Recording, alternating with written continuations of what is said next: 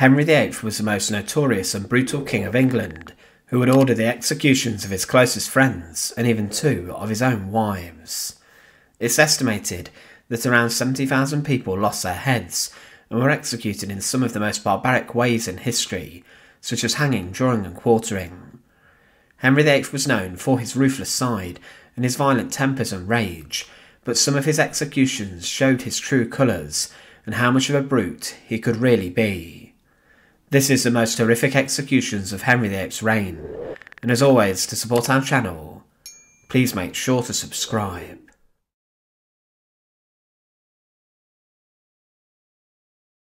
During the reign of Henry VIII, there were many executions which were very brutal. The king executed some of his closest friends and advisors, such as Sir Thomas More and Thomas Cromwell, and some of these are linked to the king's brutal side. He even executed two of his own wives, so was not afraid to order brutal killings to administer justice. But it was at Smithfield which became linked to some of the most savage executions of the time period, as many heretics or religious criminals were burned at the stake. It was there during the reign of Mary I, Henry's bloody daughter, who burned many people at the stake there, but it was also the site of an execution of a man who wasn't guilty of treason, but he was accused of poisoning some of his masters.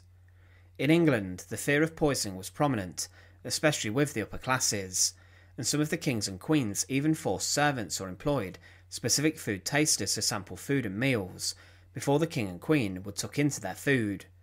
This was done to prevent poisoning, and as hygiene wasn't great also during the Tudor period, often cases of food poisoning in meals could be linked to deliberate poisoning, so food preparation was in a sense a very dangerous job. It was inside of the Bishop of Rochester, John Fisher's house, that an allegation of poisoning would take place. On the 18th of February 1531, Fisher was in his house having a meal with a number of his advisers and close attendants. It was said in an Act of Parliament what occurred that afternoon, and it was said, "On the 18th day of February 1531, one Richard Roos of Rochester, cook, also called Richard Cook, did cast poison into a vessel, full of yeast or balm, standing in the kitchen of the Bishop of Rochester's palace at Lambert March, by means of which two persons who happened to eat the pottage made from such yeast died." So what happened is that Richard Roos, a cook of Bishop John Fisher, was accused of poisoning yeast, and then two people who ate the food made by the yeast died. The two people who died were a gentleman named Bennet Curwen, and also a widower who accepted John Fisher's offer of food inside of his house, and her name was Alice Trippitt. However, the more sinister element of a possible poisoning plot put the real target as possibly John Fisher the bishop, as it would not have made any sense for someone to aim to kill those two people. But Fisher did not eat the porridge or the poisoned soup, and he was unharmed, as it's likely he was fasting during that meal. But more people became ill, and it was said that around 17 of Fisher's company had become violently sick, and many of the diners that evening were those who had been welcomed into his house for charity. With this, Fisher's reputation could have been very damaged, being linked to a plot to possibly poison the poor. But Fisher's brother Richard then immediately went after Richard Roos and tried to apprehend him and order his arrest, but Roos had already escaped from the bishop's palace. As he ran, it's likely this could have been an indicator of guilt, but then Roos was quickly caught and was then imprisoned inside the Tower of London. But the fear of poisoning after this incident went into overdrive and panic. Throughout many upper-class households in London, and also in the royal circles, there was mass hysteria and panic over food being poisoned. This fear even reached the King's royal court. When Roos was interrogated, it was not clear who had given Roos the poison to tarnish the food of John Fisher, but also with this there was suspicion as to whether Roos was linked to a larger plot, with some Protestants planning to kill or assassinate John Fisher.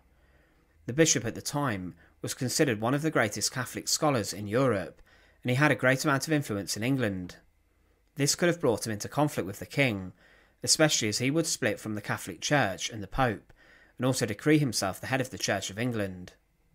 Henry VIII did possibly have a motive to carry out the assassination of John Fisher, as he had around this time started to try and find a way out of his marriage with Catherine of Aragon, and he then tried to appeal to the Pope to grant him a divorce so he could marry Anne Boleyn.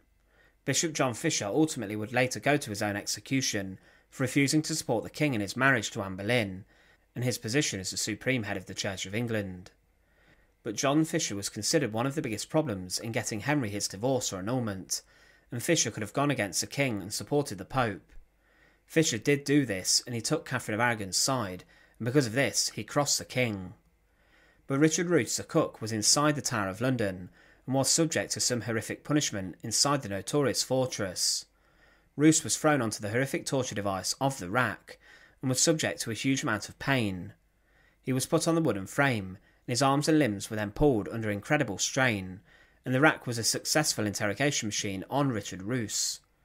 Whilst he was on the rack, he admitted to putting what he believed was simply a laxative into the yeast, and he claimed it was a certain poison or venom, and he then claimed he dropped this in as a joke into the porridge pot. Roos gave over no other names of possible co-conspirators, and he said that he knew that the white powder would cause some ill health or discomfort, but he claimed he did not realise it could be fatal, and he said he only put laxative in the food and nothing more. More suspicion would fall on Henry VIII and the family of his second wife Anne Boleyn, as Eustace Chapuis, the imperial ambassador to England for the Holy Roman Emperor, would blame the English king and state he was guilty of organising the suspected poisoning. He claimed that Anne had written documents about how she wanted Fisher to die and how she hated him. But because of his confession in the Tower of London, Richard Roos was never tried and was never brought in front of a jury to defend himself. On the 28th of February 1531, Henry VIII told Parliament of the poisoning plot, and Roos was then condemned to die, based on what the king had said had happened, rather than any concrete evidence. The king's word was final, and he also expanded the definition of treason, saying that murder by poisoning would be classed as this. He also then tweaked the sentence of death, saying that this crime would be then punishable by boiling alive, and this is exactly what happened to Richard Roos. On the 5th of April 1531, in front of a huge crowd in Smithfield, Richard Roos was taken to his site of execution. He was subject to be boiled alive in a huge pot, and what the crowd saw that day would haunt them terribly. An account from the Tudor period, titled The Chronicle of the Grey Friars, said of Richard Roos' horrific death that he was tied up in chains and then placed in a metal gibbet frame, before he was then lowered in and out of the boiling water. This occurred 3 times until he was dead. Another account of Roos' death stated that he roared mightily loud, and divers women who were big with child did feel sick at the sight of what they saw, and were carried away half dead. Other men and women did not seem frightened by the boiling alive, but would prefer to see the headsman at his work. There were very few executions that were as brutal as the boiling alive, as the blood-curdling screams would be heard all over Smithfield, and Roos was lowered into the boiling pot of water. It's likely that his skin disintegrated also, and the fact it took just 3 dunks into the pot to kill him showed how brutal the method of execution was. It is interesting to consider whether Henry VIII specifically organised Richard Roos' execution based on the fact he was a cook. There could have been some mocking in this, and that his execution could have been a rerun of his crime of poisoning, as Roos was symbolically the poison which was being lowered into the boiling soup. But it's also interesting to consider whether the king was covering his own tracks, and whether he knew of the poisoning plot.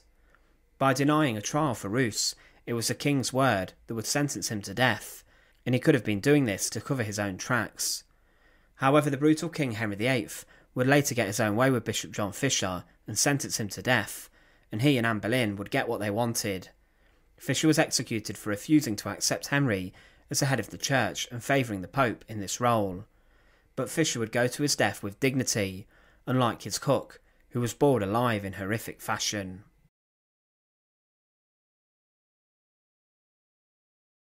He was a chief minister to King Henry VIII and was a leader of the Protestant Reformation who oversaw the dissolution of the monasteries. Cromwell was a key political manipulator, and he and the king got on incredibly well. His rise to power was sharp, but as many who rose too quickly and powerfully during the Tudor period, their downfall was equally barbaric. Cromwell met his end shockingly at the sharp end of the axe on Tower Hill, being executed in brutal fashion in front of a huge crowd. Thomas Cromwell was born around 1485 in Putney, near to the River Thames, west of the City of London. He was the youngest of 3 children, and his father was a blacksmith and brewer. His father was rather cruel, and he often got into trouble with the law and authorities. In 1503, at the age of 18, Cromwell left England to go to Europe, and he joined the French army as a mercenary soldier, but he did not like life in the army. He left and was then employed in Italy inside of the house of a merchant. But in Florence, Cromwell was influenced by the culture, and his master was regularly visited by Renaissance scholars and artists such as Michelangelo. He came back to England around 1512 and he began to establish himself as a merchant in London. Cromwell wasn't happy settling for one job, and he also began to practice law. It was his career as a lawyer that would see him become familiar with King Henry VIII. In 1514, he married Elizabeth Williams, and the couple had at least 3 children and lived inside the City of London. They were a thriving family, and their marriage was peaceful and settled, but tragedy did hit them. Within the space of a year, Cromwell lost his wife and daughters to sickness, and he never remarried. He was rising throughout London heavily, and he was a successful businessman. Cardinal Wolsey, who was the chief minister of Henry VIII at the time, supported Cromwell, and together the two became very close. Wolsey was the most powerful man besides the king in England. Cromwell became one of Wolsey's most trusted servants and advisers, and he was involved at the time in dissolving smaller religious houses to pay for a new college at Oxford.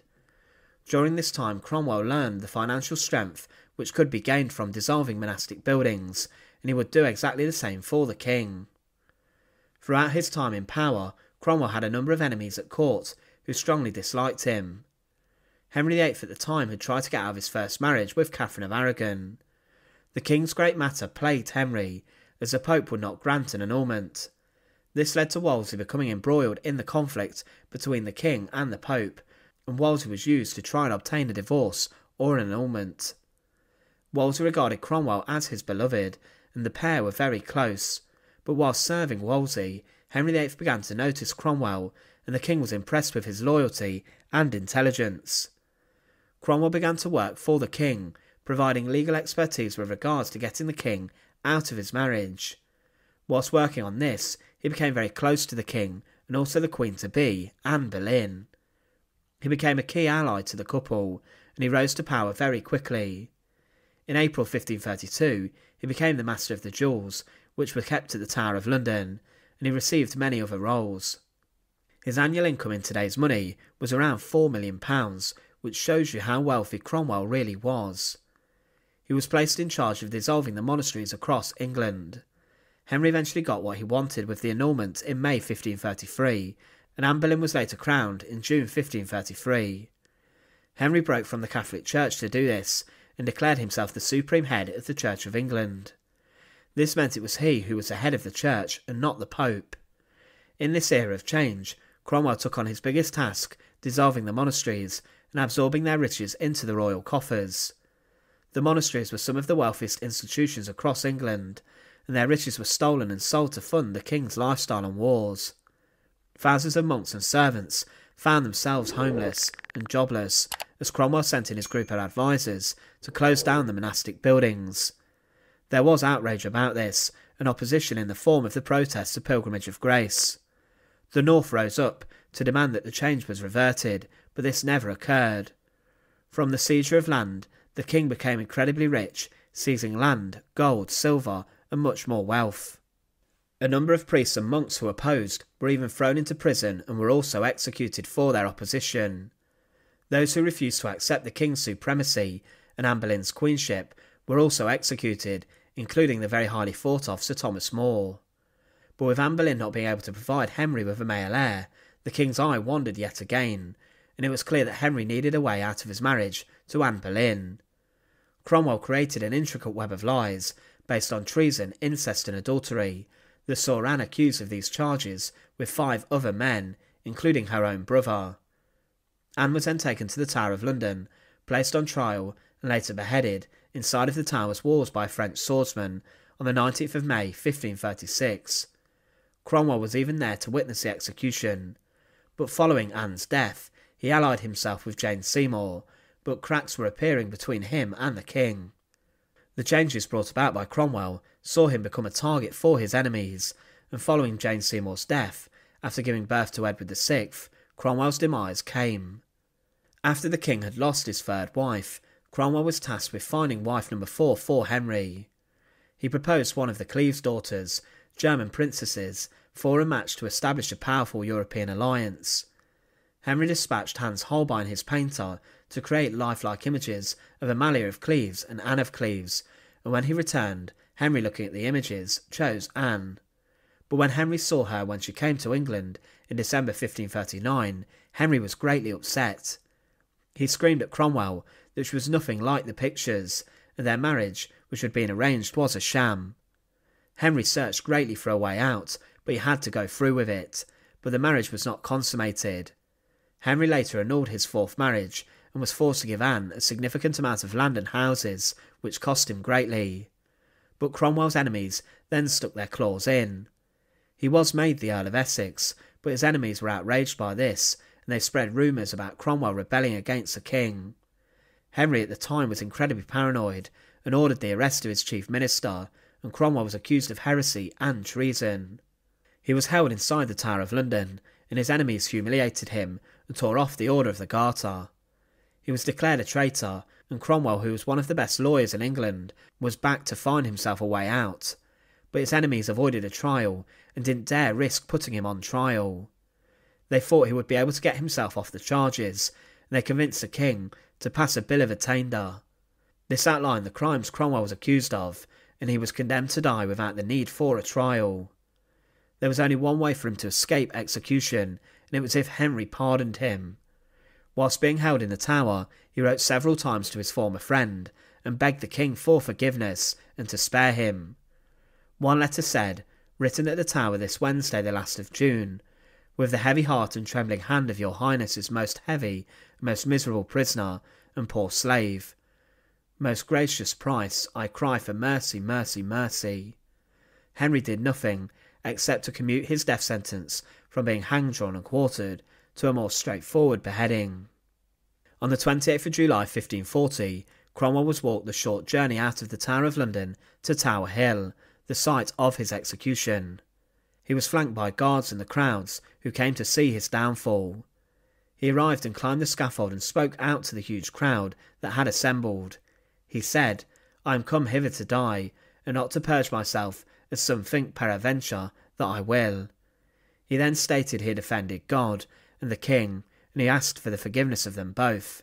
He then said, "I die in the Catholic faith, not doubting in any article of my faith, nor in any sacrament of the church." When he said this, he did this as humour, as he had caused such damage, destroying parts of the Catholic faith in England forever with his brutal policies. Cromwell continued to maintain his innocence, and he continued to say, "Many have slandered me, and reported that I have been a bearer of such as I have maintained evil opinions, which is untrue, but I confess that like as God by his Holy Spirit doth instruct us in the truth, so the devil is ready to seduce us, and I have been seduced." He then committed his soul to Jesus, calling on his mercy, saying, "I see and acknowledge that there is in myself no hope of salvation, but all my confidence, hope and trust is in thy merciful goodness." He then went on to commit his faith, and denied aiding any heretics, which protected his family from any further punishment. It's debated what happened next with his execution. Some accounts state how the executioner had a significant amount of difficulty separating his head from his body, but other accounts say Cromwell's head was taken clean off. Those who stated it took more than one blow argue that it took 3 to take his head off, with the executioner butchering the job. The account of the botched execution states that Cromwell so patiently suffered the strong of the axe by a ragged and butchery miser, who very ungodly performed his office. There was rumours that his enemies paid the executioner to do a bad job, as they knew it would inflict more suffering to Cromwell. After his beheading, his head was placed on a spike above London Bridge. Following Cromwell's execution, the king greatly regretted everything that happened around the scandal. Cromwell's life and legacy impacted thousands, and it is still felt today. Henry's regret for the execution of his chief minister tells us that the scandal around his marriage to Anne of Cleves was very regretful. But Cromwell today is considered one of the most powerful men in Tudor society.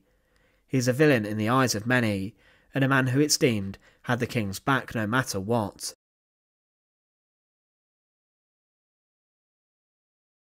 Anne Boleyn caused uproar and chaos across England. Henry VIII was becoming very tired and fed up with his first wife, Catherine of Aragon, and she could not provide him with the son he greatly wished for. Catherine and Henry's marriage produced only one child that survived, the later Queen Mary I, or Bloody Mary. But Henry was desperate for a male heir, and he began to have his eye caught by Anne Boleyn. Anne arrived at court and was seen as a captivating young lady, and Henry quickly made advances towards her, despite still being married. Anne rejected him a number of times, and this was incredibly frustrating for him, and Henry was forced to wait until he had sorted out an annulment with Catherine. Both Anne and Henry exchanged gifts, but the king's great matter plagued him, and it was a time where no one could get a divorce, let alone a king. Catherine of Aragon, his first wife, was a proud Catholic European regent, and she believed her marriage with Henry was sacred. Henry tried everything to erase his and Catherine's marriage, as he dreamed of Anne Boleyn. Henry tried to appeal to the Pope for a divorce or an annulment, and he even said he'd sinned by marrying his dead brother's wife. The Pope would not give up, and he banned Henry from marrying again until the decision came about his first marriage. Cardinal Wolsey was ordered to get a solution and to get the king his divorce, but Wolsey could not do this, and he also fell from grace, but passed away before he could have been executed. But Henry took action into his own hands, and in 1531 he banished Catherine from court and took her royal chambers and quarters away and gifted them to Anne Boleyn. This was seen as disgraceful, and it caused chaos across England, and Anne was almost nearly seized by an angry mob at one point. Henry allowed Anne to perform many of the roles a queen would, even despite not being one, and she was given a peerage which made her very rich and also benefited her family, with the Boleyns becoming incredibly powerful and wealthy. Anne was the apple of Henry's eye, and she was married to the king in secret on the 14th of November 1532, and it's alleged she then became pregnant after this. There was a second wedding, but then a trial decreed that Henry's marriage to Catherine was in fact a sin and invalid. 5 days after, the marriage of Henry and Anne was declared valid, and Catherine of Aragon was stripped of her queenship. Anne Boleyn was crowned Queen Consort on the 1st of June 1533 at a large ceremony at Westminster Abbey. It was clear that Anne was pregnant. There was hope that she would give birth to a son and a new heir to the throne, but following the ceremony, she was paraded throughout the streets, but large amounts of the population disliked her. The Pope excommunicated Henry because of this, and he condemned the marriage of Henry and Anne, and the Pope tried to cause more issues. The king forced all of his advisers and close friends to accept the active succession, and also that Anne was the rightful queen, and forced them to turn their back on the Pope. A number of Henry's closest friends and advisers, such as Thomas More, could not accept this, and they paid for this with their lives. It was said that Henry was also the supreme head of the church, and that he had authority on the church within England and not the Pope. This religious turmoil was caused all by Anne Boleyn's marriage with the king, but Anne also began to acknowledge Protestantism and promoted this within her court. But Anne was then sent to Greenwich Palace to await the birth of her child. There was much hope that this was a son, but a daughter Elizabeth was born, and despite Elizabeth going on to become one of the best queens England has ever had, this was not what the king wanted. This disappointed Henry VIII, but he was prepared to try again for the male heir. Anne was seen as a lavish spender at court, and she had a number of household staff that performed different roles, and even had 60 maids of honour. Her and the king's relationship was happy, and she oversaw court spending large amounts of money on luxuries and decorations.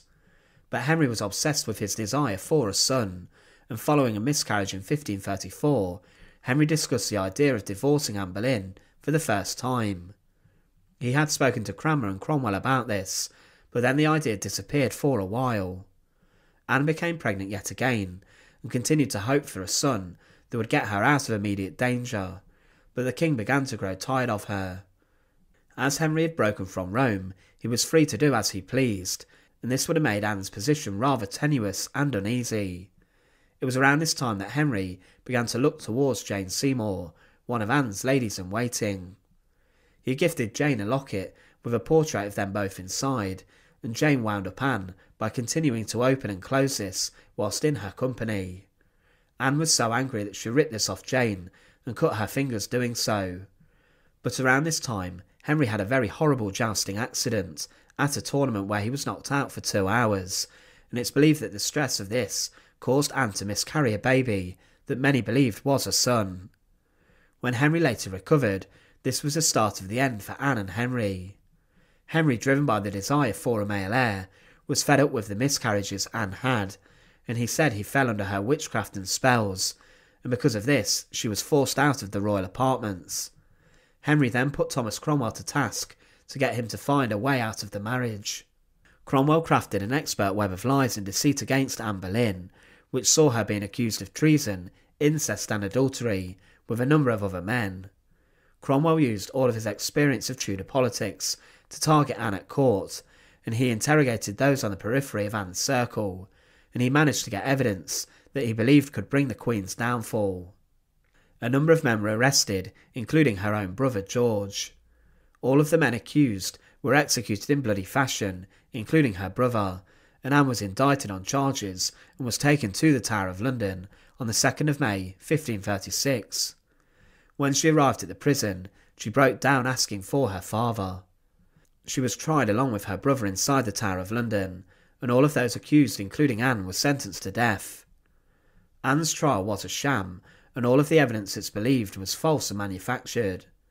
The men accused with her were executed on the 17th of May 1536 on Tower Hill, but it was said that Anne inside the tower was at peace with her impending death. She could have been burned at the stake, but the king commuted her death sentence to a simpler beheading, fetching a French swordsman to perform the execution, as he believed it would be more reliable.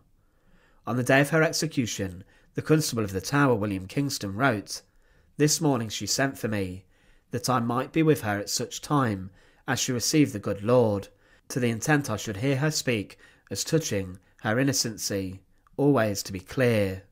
It was said that Anne said, "I heard say the executioner was very good, and I have a little neck," and then she put her hands about it laughing heartily. "I have seen many men and also women executed, and they have been in great sorry, and to my knowledge this lady has much joy in death." Before dawn, on the 19th of May, she had called the constable of the tower to hear mass with her, and she prayed she had never been unfaithful to the king. She was given the sacrament, and she was told to ready herself, as the executioner was waiting. She left the royal apartments inside of the tower, and was surrounded by 4 servants, who followed Kingston to the scaffold at 9 o'clock. She was dressed in a red petticoat, and was joined by 2 female attendants, making her final walk from the Queen's house to the scaffold. It was said that she seemed positive, then she made a short speech on the scaffold. Anne Boleyn was allowed to be executed in private inside the Tower of London, being spared the eyes of the public on Tower Hill. But there were a large number of people who were there to witness the beheading of the Queen. Anne said to the crowd, "Good Christian people, I am come hither to die, and therefore I will speak nothing against it. I am come hither to accuse no man, nor to speak anything of that whereof I am accused and condemned to die. But I pray God save the King, and send him long to reign over you. He was ever good, gentle, and sovereign Lord. This I take my leave of the world and of all you, and I heartily desire you all to pray for me. O Lord, have mercy on me. To God I commend my soul." It was said that her speech had a profound effect on the crowd, and her voice wavered in weakness at times. Anne made a number of people cry, and then her ladies prepared her for her execution. She thanked her women for their service, and told them to pray for her, and the executioner then asked for his forgiveness, and Anne handed him a sack of coins as payment. One of her ladies then placed a blindfold over her eyes, and she knelt and said her final prayers. She seemed dazed as she knelt on her knees in the straw, and she faced the crowd and said, "O Christ, receive my spirit." She did look scared, and her women then began to cry at the scenes. Within seconds, a few more prayers were said, and then the executioner unleashed his sword from a lump of hay to gasps in the crowd. In one blow, he struck Queen Anne Boleyn's head clean off, and she lost her life. Her head fell into the straw, and it was covered by a white handkerchief, and cannons along Tower Wharf fired, marking the execution of Anne Boleyn. Thomas Cromwell was even there himself to witness the proceedings, and then her head and body were taken by her ladies to dispose of it. They placed her body and head in an arrow chest, and this was then taken inside the chapel of St. Peter ad Vincula for burial. Anne Boleyn's death and execution was incredibly sad, was manufactured expertly by Thomas Cromwell, and it was incredibly shocking. Her downfall was linked with failed pregnancies and the fact she could not produce the son that Henry VIII wanted so badly. But it's ultimately the king's wandering eye that secured her downfall and death.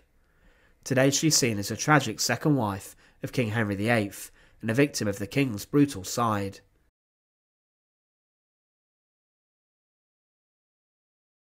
Jane Boleyn was born Jane Parker and was a daughter of Henry Parker, the 10th Baron Morley. Through her great-grandmother, Jane was a distant relative of King Henry VIII, and the king was her half-second cousin. She was born around 1505 in Norfolk, and her family were wealthy and were powerful members of the English upper class. But her father was a man who wanted Jane to become involved in the royal courts, and at 14 she joined the household of King Henry VIII's first wife, Catherine of Aragon. She was part of the royal party that attended the Field of the Cloth of Gold summit with the French king. Jane was considered an attractive woman, and she took part in different court masquerades and entertainment. But around 1525 she was married to George Boleyn, the brother of Anne Boleyn, who later became the second queen of Henry VIII. Anne at this time was not romantically linked to the king, but she was a powerful woman at court. When the couple married, the king gave Jane and George a mansion, Grimston Manor in Norfolk, and Jane was then made Viscountess Rochford, following George becoming known as Viscount Rochford. As the Boleyn family grew in their wealth and power following Anne's courting of Henry VIII, Jane and George benefited greatly. They were given more palaces, and also were able to furnish these out with huge renovations and luxurious items. They spent huge sums of money on this, however the marriage has been portrayed as an unhappy one. One historian claimed that George was not interested in Jane, and that according to George Cavendish, he lived a wild lifestyle. Cavendish said George ran wild, deflowering women and forced windows, and it's believed he had many extramarital affairs behind his wife's back. But when Anne Boleyn became queen, Jane was now a royal sister-in-law, and she would also become the aunt of Princess Elizabeth, the future Elizabeth I. But it's believed that Anne Boleyn and Jane Boleyn did not get on, and that Jane may have been very jealous of the Queen of England. She would unite with the Queen to banish one of the king's mistresses, but when Henry VIII found out about this he was furious, and he banished Jane Boleyn from court for a number of months. But after being married for 11 years, George Boleyn, Jane's husband, would spectacularly fall from grace. Henry VIII wanted to get rid of his second queen, however Cromwell implicated George in the affair. Jane's husband was accused of treason, incest and adultery, sleeping and plotting with his sister Anne Boleyn to bring the death of King Henry VIII. Elizabeth Somerset, the Countess of Worcester, is believed to have given evidence against Anne and her brother, but there was no truth to this. But regardless, George would be sentenced to death and would be executed. There were rumours that Jane Boleyn even testified against her own husband to seek revenge upon him. She was a bitter woman, and there have been suggestions that this was the truth, but it's not categorically confirmed whether she did this or not. Jane's perception in history is that she was a wicked woman who turned against her husband, but recently her reputation has gone through some kind of transformation. It has been written, Jane Rochford found herself dragged into the maelstrom of intrigue, innuendo and speculation, for when Cromwell sent for Jane, he had already much of what he needed, not only to bring down Anne and her circle, but to make possible the king's marriage to Jane Seymour. Faced with such relentless, incessant questions, which she had no choice but to answer, Jane would have searched her memory for every tiny incident that occurred to her. Jane had been not quick to tell tales, but she had buckled under the pressure of relentless questioning, and it was her weakness under interrogation that gave her future detractors, happy to find a scapegoat to exonerate the king from the heinous charge of callously killing his innocent wife, the ammunition to maintain that it was her evidence that had fooled Henry and destroyed George and Anne. George Boleyn was executed on Tower Hill on the 17th of May 1536 in front of a large crowd. He spoke to the crowd and talked about his beliefs, but there were 4 other men who were executed alongside him. Anne Boleyn was executed 2 days later inside the Tower of London. It's not known whether Jane witnessed the executions of her husband or sister-in-law, but following the execution the Boleyn family fell from grace. The lands owned by them were given up, and Jane Boleyn was absent from court for a number of months. She tried to secure her finances and negotiated with Sir Thomas Boleyn, and also with Thomas Cromwell. She was given a decent pension, and later she became a lady-in-waiting to Jane Seymour, the king's third wife. She was allowed a number of servants and a room inside of the royal palaces, and she also had a number of expensive meals delivered each day.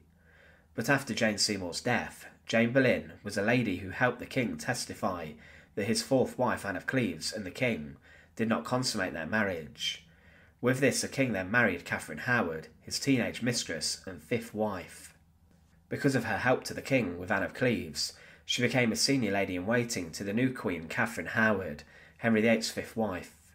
But Catherine, it's believed, had been with men before, and at the time this was considered unacceptable for a woman who married the king. But Catherine had gone further. She was allegedly having liaisons with Thomas Culpeper, the king's close friend and favourite courtier, whilst the court was on progress. In different castles the pair would meet up, and these liaisons were facilitated by Jane. Jane was the one who organised the meetings, and Catherine would later be arrested when the information about this came to light, but Jane Boleyn was also arrested too. Inside of the Tower of London, Jane Boleyn was imprisoned, and she was also interrogated heavily by the king's officials. She had a complete nervous breakdown in the tower, and at the start of 1542 she was declared insane. She would have fits of frenzy, but because of this it meant that the king could not legally allow Jane to be placed on trial for her involvement in facilitating the Queen's adultery. But to allow this to happen, Henry VIII even changed the laws of the country to allow high treason charges to be used against even the insane. But Jane was then sentenced to death for an act of attainder, and her execution date was scheduled for the 13th of February 1542. Inside of the Tower, the place of her imprisonment, first Catherine Howard, the king's fifth wife, was executed by an axeman. The blood of the Queen was littered all on the scaffold, which had been covered in hay, and shortly after this Jane Boleyn was brought out to her death. Despite being declared insane, Jane was said to have been calm and dignified when she approached the executioner, and one witness said, "Their souls must be with God, for they made the most godly and Christian end." The French ambassador said that Jane made a long speech and she apologised for her many sins. The executioner then asked for Jane's forgiveness, and she knelt on the scaffold and rested her head on the block, before in one swift blow of the axe she was beheaded. She was buried inside the Tower of London's chapel, close to the remains of her husband. Jane Boleyn's reputation throughout history is one which is rather divisive, as some historians believe she had been treated unfairly throughout the centuries. However, she was a woman who helped the Queen cheat on the king, the dangerous Henry VIII, who was responsible for thousands of executions, and he was a man who had a violent and brutal side, and he could turn on his close friends. But Jane lost her head inside the Tower of London, like her sister-in-law and her friend Catherine Howard.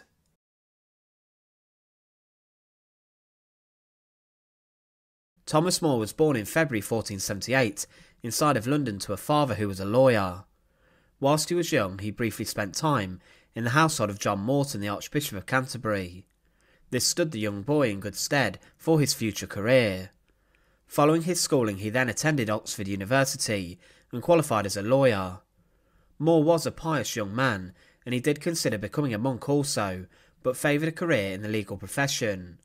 He rose throughout London and worked as one of the under-sheriffs of the city from 1510 to 1518, but in 1514 he had become involved in royal affairs. He was appointed as a Master of Requests and then also became a member of the Privy Council, which brought him into almost daily contact with Henry VIII and a number of other prominent members of Tudor society. He was part of a delegation sent to the Holy Roman Emperor Charles V, and around 1515 he wrote the history of Richard III. This book documented the life of the notorious king and established Richard as a tyrannical ruler. But in 1516 he wrote his most significant work, Utopia, and this was published in many different countries. He continued to rise throughout the reign of King Henry VIII and was knighted, and then he became the Under-Treasurer of the Exchequer in 1521. This placed him involved in royal finances, and he also became a secretary and close advisor to the king, and his influence over court began to grow. He was seen as a prominent member of court and a reliable one. He was involved in drafting official legislation for the king and also Cardinal Wolsey, as well as welcoming diplomats and visitors to court. His growing reputation led him to become a Member of Parliament for Middlesex, and he also became the Speaker of the House of Commons and the Chancellor of the Duchy of Lancaster. In this role he was involved in justice and law in the north, but More's greatest role saw him become the King's Lord Chancellor in 1529. Cardinal Thomas Wolsey, who formerly held this position, had fallen from grace after he could not gain the king his divorce from his first wife Catherine of Aragon. He later died, but by becoming the Lord Chancellor, More was one of the most powerful and significant people in the whole of England. He worked for a number of years closely with the notorious Tudor king, but it was in this position that More fell from grace rather sharply.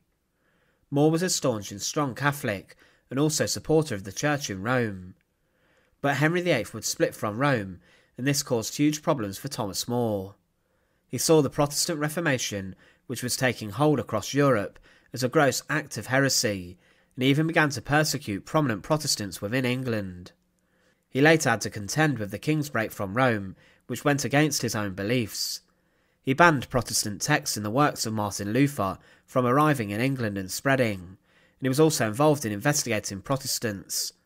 He investigated book publishers who could have been printing the books he deemed to be heretical, and anyone who possessed a Lutheran text or translated Bible was arrested. He also opposed William Tyndale's translation of the New Testament into English, and he found it horrifically offensive. In Fox's Book of Martyrs, it was documented that Thomas More was involved in the persecution and torture of many Protestants in England, and that he personally used violence to obtain confessions. One account states that More tied heretics to a tree and whipped them, and that he went further, using barbaric torture devices such as a rack. Thomas More also sentenced a number of heretics to death and had them burned at the stake in Smithfield, and he also later admitted using torture on heretics, including children. But although he was known for acts of brutality, today he's considered a saint by many inside of England. As Henry VIII split from Rome, it was clear that More had an issue with accepting the king's supremacy over the church in opposition to the Pope. More supported the Pope over the king, and he refused to accept Henry, and refused to sign a letter in 1530 asking the Pope to annul Henry's marriage to his first wife Catherine of Aragon. Henry VIII made a law stating it was a crime to support the Pope or anyone else's supremacy over the church, and More argued personally with the king over a number of points with regards to religion. In 1531, Henry issued a law that forced all the clergy to support the king's supremacy and role as the supreme head of the Church of England, and More, as expected, refused to accept the oath of supremacy. He went further also and rejected the annulment of Henry and Catherine, and because of this defiance it was clear his career was only going one way. More was forced to resign from his role as Lord Chancellor on the 16th of May 1532, but he did stay at court to advise the king. But his religious views in opposition to the changes, and also Anne Boleyn, caused him to lose his job. He refused to attend the coronation of Anne Boleyn as the Queen of England, and this grossly offended the king and new queen.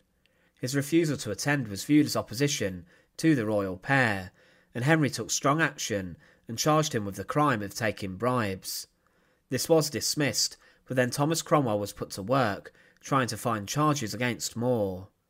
Cromwell accused More of giving advice to the nun of Kent, Elizabeth Barton, who predicted the death of Henry VIII.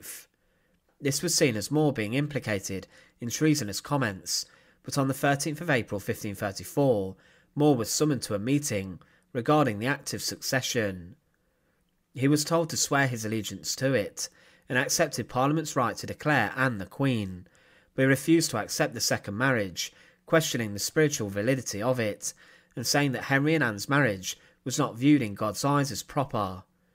He refused yet again to sign the oath of succession, and he preached to the meeting about the Pope's supremacy over the church, but for More this was enough.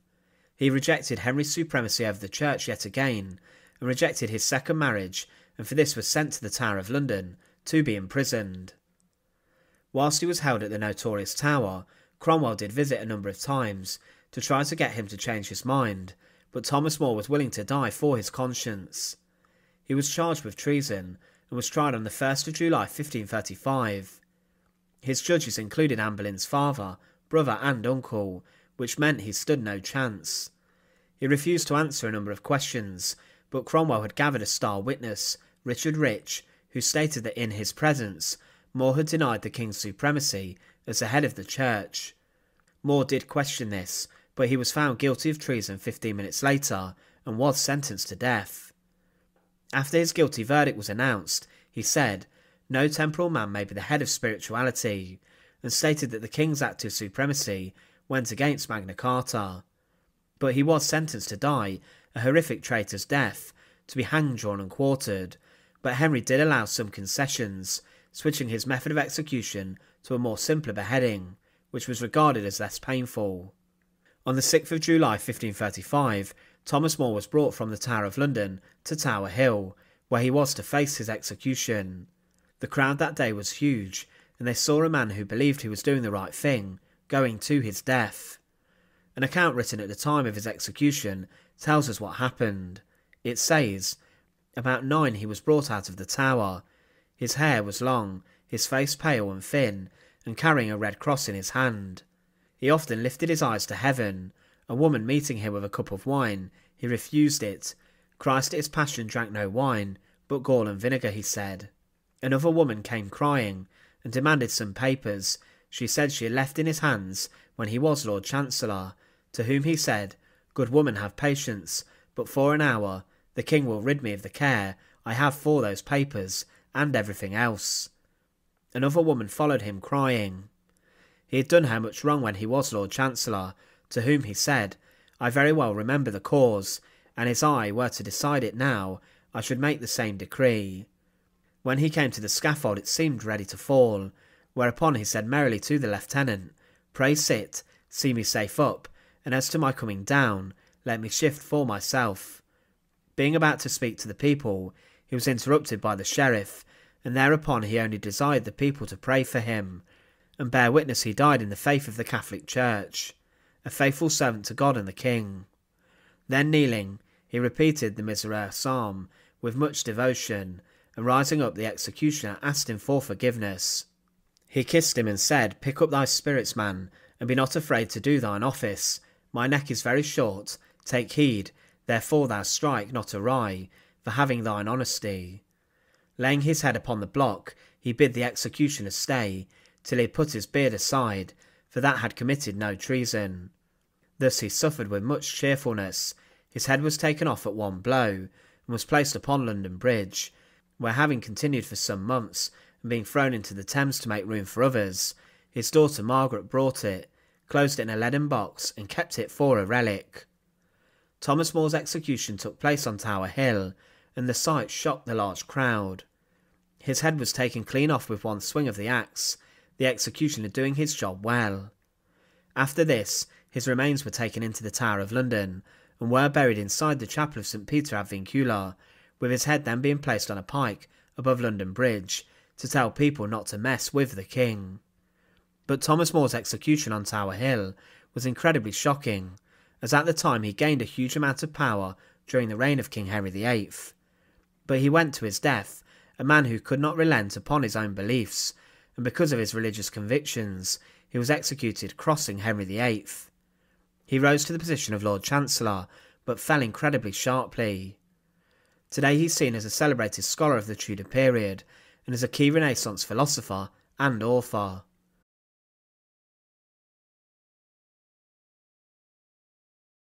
One of the most tragic wives of King Henry VIII was Catherine Howard. She was just a teenager when she married the grotesque and large Tudor monarch, who was around 30 years older than her. She was just a young woman who had been treated terribly by a number of men throughout her short life, and she met a brutal and bloody end. On the 13th of February 1542, she made her way from her apartments in the Tower of London to the scaffold on Tower Hill. There an executioner stood armed with an axe, and in one swift blow, the head of Catherine Howard, the Queen, was taken clean off. She had been implicated in cheating on Henry VIII, and along with 2 other men, was executed. But one of those men killed for his involvement with her was Thomas Culpeper, one of the closest friends of King Henry VIII. But who is this man that slept with the king's wife? Thomas Culpeper was born in 1514, and was the second son of Alexander Culpeper and his second wife Constance Harper. His older brother would later go on to work for Thomas Cromwell, and his brother was known for being someone who was responsible for collecting valuable items and luxuries for the king and the royal family whilst they were at court. He was related to the Howards at the time and was a distant cousin of Joyce Culpeper, the mother of Catherine Howard, the Queen he would later have an affair with. But following the fall of Cardinal Wolsey and during the reign of Queen Anne Boleyn, Henry VIII's second wife, Thomas Culpeper found himself gaining significant amounts of favour at the royal court. He purchased an estate named Higham Park, near to Canterbury in 1534, and he was then a courtier for Viscount Lisle and his wife, and he was then given a number of gifts, including a hawk, but then he was tasked with helping to get a hawk for King Henry VIII. With this, he was invited to the royal court, and he was seen as a very handsome young man, and was a favourite of the king. It's believed that Culpeper had a significant amount of power over the king, as Henry VIII was close with him. For example, in 1539, he was able to practically ignore a scandal that gripped his family, as he was accused of assaulting the wife of a park keeper and then murdering a villager. There were murmurs that his brother was the one who actually did this, but following this, his elder brother, who was also named Thomas, was then given a knighthood, and then through the king, a pardon for this shocking crime was given. This shows that Henry VIII was so fond of Culpeper that he could make any crimes that would carry the death penalty disappear that Culpeper did. Culpeper was then given the title of the Keeper of the Royal Armoury, and he was then made a gentleman of the King's Privy Chamber. This gave him even more access to the King, as he would dress and undress him, and he often chatted with the King late into the night, and slept in his bedchamber after they spoke for hours. To reinforce his positive relationship with Henry VIII, the King dispatched Culpeper to go and greet his future fourth wife, Anne of Cleves, when she landed in England, to prepare for the marriage. This marriage did not go well, as Anne shunned the king, and did not realise who he was when she met him, and Henry VIII then spoke out terribly about her looks. But following this, Culpeper was then given Penhurst Palace, and further land by the king. At this time it was clear that the king was very fond of Thomas Culpeper, and the two were very good friends, but as Henry VIII was betrothed to Catherine Howard, a very young girl compared to him, the young Catherine then took a shine to Culpeper. This was in 1540, in the same year that Catherine Howard was made the Queen Consort of England. But things quickly turned, and Catherine saw more in the young Thomas Culpeper than she did the king her husband, who was now ageing and very unpredictable. With this, Catherine's lady-in-waiting, Lady Rochford Jane Boleyn, then helped to organise illicit meetings between Catherine Howard and Thomas Culpeper. The pair would meet together late into the night, and they would spend lots of time together. It was this affair that caused both of their executions. Culpeper, being so respected and liked by the king, was trusted and had access to the Queen's apartments, and he then came in contact with her ladies also. In March 1540, Henry VIII was away on a trip to Dover, and Catherine Howard was then left behind at Greenwich Palace. At this time, Culpeper asked Catherine for a number of favours, and they then met together around this time, and had private meetings and presumably relations in their chambers. Lady Rochford arranged these, and when the Queen was seeing Culpeper, only one of her lady-in-waiting, Catherine Tilney, was ever allowed access to Catherine's room. On the 20th of June 1541, Catherine and the King travelled to York to meet the Scottish King, and they arrived in Lincoln on the 9th of August. It was here where Culpeper met Catherine once again for a secret meeting in her bedchamber, and then this continued on the journey, for example at Pontefract Castle. It was believed a letter was sent from Catherine to Culpeper, in which she wrote how worried she was that he was ill, and she stated, "I never longed so much for a time as I do to see you and speak with you, the which I trust shall be shortly now, and for a time as I do see and seek with you, and my trust is always in you that you will, as you promised me." With this, it's believed that Catherine Howard was genuinely in love with Thomas Culpeper, and it placed him in a strong position. At the time, Henry VIII was hugely overweight and burdened with poor health, and if the king died, then Culpeper would have been a contender to have reigned for the young boy king, Edward VI. He was also very trusted by Henry VIII, and the pair were very good friends, and he even used his position with the king to exert control over Catherine Howard, his wife. She finished her letter with, "Yours as long as life endures," showing that she wanted to actually be with him. But the news of the affair between the Queen and Culpeper attracted the attention of Archbishop of Canterbury Thomas Cranmer. He heard the rumours, and Culpeper was then held under arrest.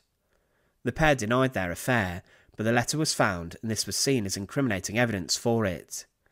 With this, there was also a reference to Jane Boleyn, and then Henry VIII ordered Culpeper's arrest.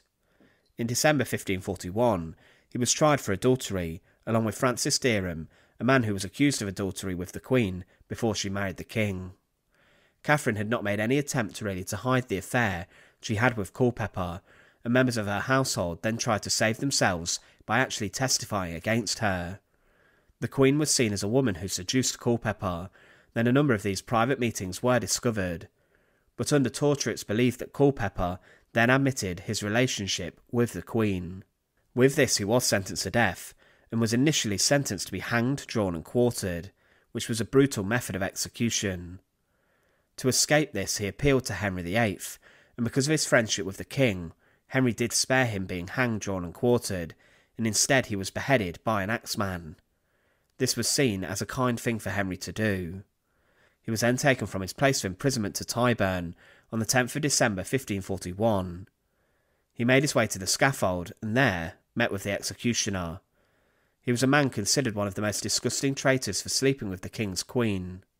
He was quickly beheaded by axe, but then shockingly his head was placed on a spike above London Bridge to act as a strong reminder to the people of London not to cross the King. He endured a much quicker death than Francis Derham did, as he was spared the long ordeal of being hanged, drawn and quartered.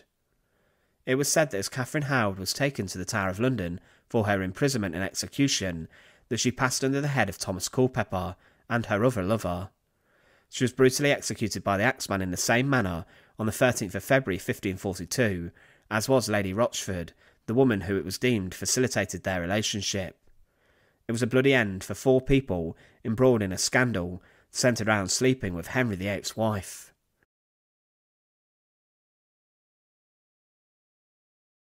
John Fisher was born in 1469 in Yorkshire, and he was the eldest son of a wealthy merchant.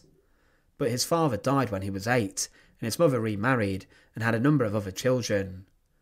Fisher went on to study at Cambridge University before he was ordained as a priest in 1491, and he had a number of royal supporters. He was backed by Lady Margaret Beaufort, the mother of King Henry VII, and he became her confessor in 1497, and he convinced her to found Christ's College and St John's College at Cambridge University. Fisher was close with Margaret, and after her death he became the Chancellor of Cambridge and also the Bishop of Rochester. He was seen as a perfect and model bishop at the time, and he was very busy with his own diocese. He went to different churches and also visited and cared for people inside of his land of responsibility. He was an active preacher who was very enthusiastic, and he was clearly talented. He was even appointed to preach the funeral oration for King Henry VII and Lady Margaret, but despite Fisher's status within the church, he did come into conflict with one of his former pupils, the new King Henry VIII. Problems arose with regards to the money left by Margaret Beaufort for colleges at Cambridge, and the king was jealous of this, believing he was entitled to this money. Fisher was a brilliant scholar, and he alluded to being the author of the Royal Treaty against Martin Luther and the criticisms of the Church he published in 1521. Henry VIII, following this work, was then given the title the Defender of the Faith by the Catholic Church, and Fisher preached sermons in cathedrals across the land against Martin Luther and the Reformation. He was staunchly anti-Protestant and ordered the arrests of reformative priests and preachers. Fisher was prospering greatly in Tudor England, and he was in the king's good books, but following Henry VIII's wish to divorce his first wife, Catherine of Aragon, things changed massively for him. Fisher was involved in the theological proceedings against Catherine of Aragon, and the king was desperate to have the support of leading writers and also Fisher. Fisher, to begin with, backed the king, but he came into the conclusion that the king would divorce Catherine of Aragon in order to marry Anne Boleyn, and therefore he would split from Rome. Being a man of his conscience, Fisher went against the king, and Henry became a target of Fisher's preaching. He was an outspoken critic, and Fisher was a strong supporter of Catherine in the proceedings, and wrote letters to support the Queen, and also published propaganda in support of her. This was incredibly brave, and he believed deeply that the Pope ruled supreme over the Church, and that to reform the Church should be done only by the Pope, and not the monarchy of a country. In 1531, he refused to accept Henry VIII's title as the supreme head of the Church of England, and refused to acknowledge the active supremacy later on. He also refused to acknowledge Anne Boleyn as the rightful Queen of England, and he later refused to acknowledge the heirs of Anne and Henry as the rightful ones to the throne, but because of this he was imprisoned inside the Tower of London. He was held and imprisoned on the 26th of April 1534, and at this time he was an elderly man in his mid-60s, and he was rather ill.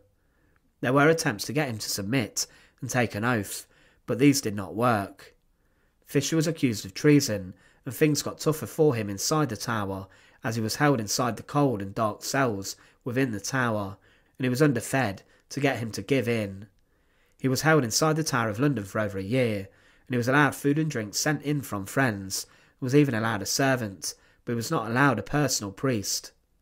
Fisher was in correspondence with Cromwell about his imprisonment and how harsh things were, but he was caught like a rabbit in the headlights. Richard Rich, a member of court, tried to catch Fisher out, and he asked Fisher for his real opinion, and Fisher admitted that the king was not the supreme head of the Church of England. The Pope was in the process at the time of trying to make Fisher a cardinal, as he believed it would save his life, and Henry was outraged at this. He said that if the cardinal's hat arrived, he would make sure that John Fisher had no head left to wear it. On the 17th of June 1535, Bishop John Fisher was tried in front of a jury made up of Thomas Cromwell, Thomas Boleyn and 10 others. Richard Rich testified, and this was deemed enough to sentence Fisher to death for treason, and he was sentenced to be hanged, drawn and quartered. But the king then commuted this sentence to beheading in a small act of mercy. Following his condemnation, he said, "I think indeed, and have always thought, and do now lastly affirm, that his grace cannot justly claim any such supremacy over the Church of God. I pray God his grace may remember himself in good time, and hearken to good counsel, for the preservation of himself and his realm." Fisher was then transported back to the Tower of London to await his death sentence. But inside of London there was a great outcry of support for John Fisher. People began to draw comparisons between him and John the Baptist. John the Baptist was executed by King Herod for challenging the validity of Herod's marriage. Henry VIII even considered that this could have been a real thing, and he commuted Fisher's beheading to be done before the 23rd of June, which was John the Baptist's feast day. He feared a riot inside the capital on the day of Fisher's execution. On the 22nd of June 1535, Fisher was led from the Tower of London to Tower Hill, which was a short walk away. This was a site where many people were beheaded during the reign of King Henry VIII, and on the short journey and short walk he prayed the entire time, and when he came to the stairs of the scaffold he was offered a hand up, but he refused. Fisher then went up the stairs, but as he climbed the sun shone in his face. It was roughly 10 o'clock, and the executioner was ready to perform his bloody job. It was said of that day, the executioner kneeled down to him, as the fashion was, and asked him forgiveness. "I forgive thee," said he, "with all my heart, and I trust thou shalt see me overcome this storm lustily." Then his gown and tippet were taken from him, and he stood in his doublet and hose in front of the people, whereof here was no such number assembled to see the execution. Fisher was then stripped for his execution, and was incredibly emaciated, which shocked the crowd, and it showed how horrible conditions were that he was kept inside of the tower. He stood on the scaffold and said to the crowd, "Christian people, I am come hither to die, for the faith of Christ's holy Catholic Church, and I thank God, hitherto my stomach hath served me well. I beseech Almighty God, of his infinite goodness, to save the king and this realm, and that it may please him to hold his holy hand over it, and send the king a good counsel." It was noted that he seemed positive and spoke with courage, and he was relieved that his imprisonment would not continue. Following this he fell to his knees and prayed once more, and then the executioner came to Fisher and placed a handkerchief around his eyes. Fisher then lifted his hands and heart to heaven, and said some more prayers, and then he laid his head on the little block. The executioner stood there with his sharp and heavy axe. In one swift blow he cut the head of Bishop John Fisher off, and it was said his neck bled greatly, and there was a huge amount of blood, which shocked the crowd. But following his death, Henry VIII treated his remains awfully. His body was stripped and left on the scaffold for hours, until the evening. It was then taken on pikes and thrown naked into a rough grave in a nearby churchyard. Fisher's head was then placed on London Bridge, and it was said it looked lifelike weeks after, but then it was thrown into the River Thames 2 weeks later to make way for that of Thomas More's decapitated head. His body was then placed inside the chapel of St Peter ad Vincula at the Tower of London later. Bishop John Fisher died a man of his conscience and a man of great faith. He believed that he was doing the right thing, and he supported Catherine of Aragon, which grossly offended the king, and his enemy in Henry VIII, who was one who would not hesitate to order his brutal execution. History's most famous and notorious king would order Fisher's brutal execution, and because of this, he sent a strong message to those of England. Thanks for watching. To support our channel, please make sure to subscribe, and once again, thank you so much for watching.